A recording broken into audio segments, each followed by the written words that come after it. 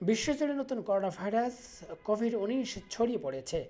আপনারা জানেন, চীনের হুবেই প্রদেশে উহান শহরে গত ডিসেম্বর মাসে ধরা পড়েছিল করোনা ভাইরাস, আর তা ধীরে ধীরে বিশ্বের বিভিন্ন দেশে ছড়িয়ে পড়ে।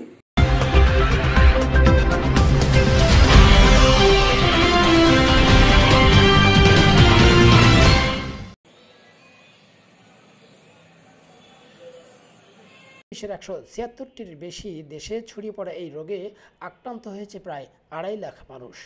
এই পরিস্থিতিতে বিশ্ব স্বাস্থ্য সংস্থা WHO সুসংবাদ দিয়ে বলছে, করোনা ভাইরাস ঠেকাতে সব মিলিয়ে কমপক্ষে 20টি ভ্যাকসিন তৈরির কাজ চলছে।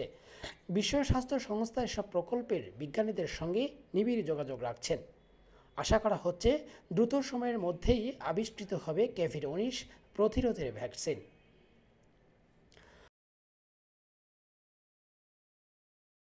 সংবাদ মাধ্যম CNBCর এক প্রতিবেদনে বলা হয়েছে, বিশ্বজুড়ে নতুন করোনা ভাইরাসের 20টি ভিন্ন ভিন্ন ভ্যাকসিন তৈরির উদ্যোগ নেওয়া হয়েছে।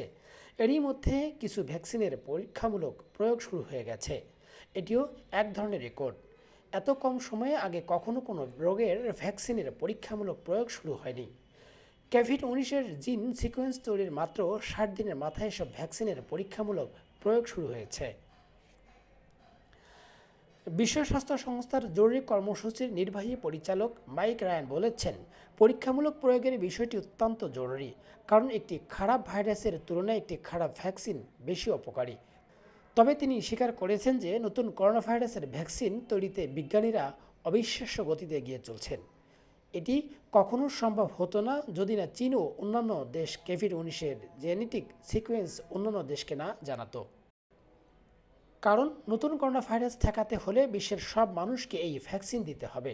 শত শত কোটি মানুষের জন্য বিপুল পরিমাণে এই ভ্যাকসিন তৈরি করা একটি বিশাল চ্যালেঞ্জ।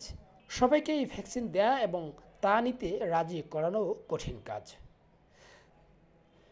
চীনের উহানে গত ডিসেম্বরে নতুন করোনা ভাইরাসের প্রভাব দেখা দেয়।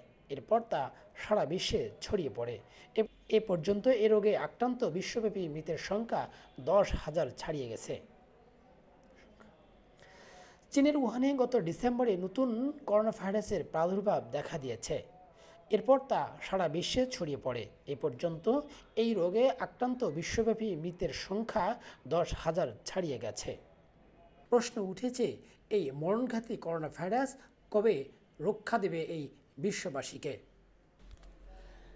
তবে করোনা ভাইরাসে আতঙ্কিত না হয়ে সচেতন হতে হবে, তাহলেই রক্ষা পাওয়া যাবে করোনা ভাইরাস থেকে।